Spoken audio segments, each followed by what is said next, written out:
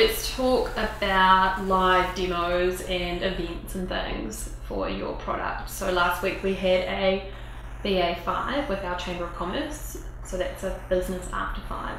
Yeah, so it's where local people in the community come and see a business and we tell them about what we do and what we're up to. And this time we chose to obviously tell them about our business and our product, so we did a live demonstration for that.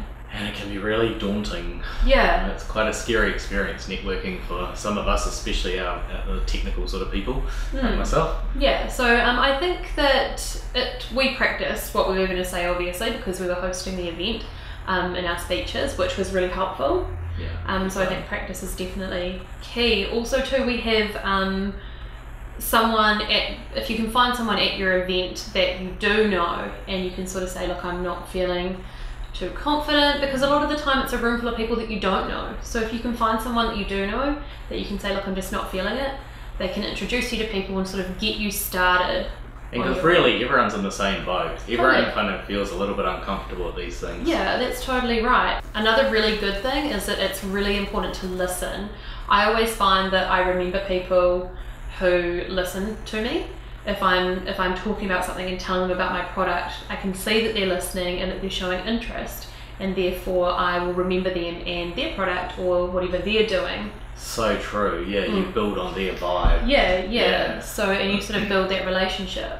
Whereas I've had some people at some events that just want to give me their card and thrust it down your throat and run away. Yeah, and that's not how you want to be remembered. Well, you just won't be remembered. You'll be like, oh, I've got this card, but... Or remembered for the wrong reason. Yeah, well, that's right, and you don't want that. No. So listening is really important.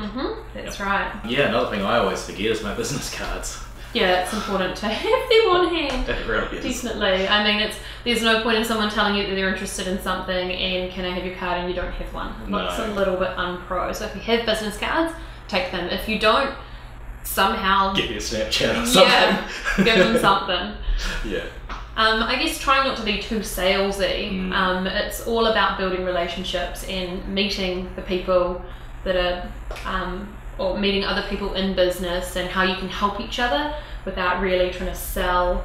Yeah, like the thing that you went to the other day, it's kind of understanding the issues that they're having with their business can actually bring you business. Yeah, that's it, and helping each other. Helping each other, yeah, it's all about helping.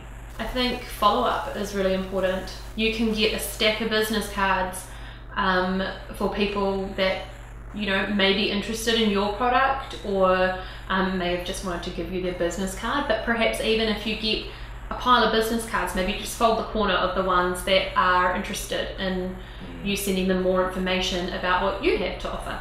Yeah, or if they might be having a problem with something that might be totally unrelated, you can send them an email and just reach out to them and say, I can help. Well, it definitely helps with building those relationships. After we had our BA5 last week, I had a couple of people who wanted the demo video sent to them so they could then pass it on. So remembering that and actually following up and sending the video was really helpful, because they come back and you've started to build that relationship. Yeah, it's all about relationships. Yeah. Cool. So there are just some tips on networking. Do we need to what would be the key things to remember? I think the key things to remember are to listen. Try not to be too salesy. Yeah, remember that you're all there for the same reason. Yeah. Not all everyone is comfortable. Yeah. Cool, thanks guys, and talk to you next week. Bye.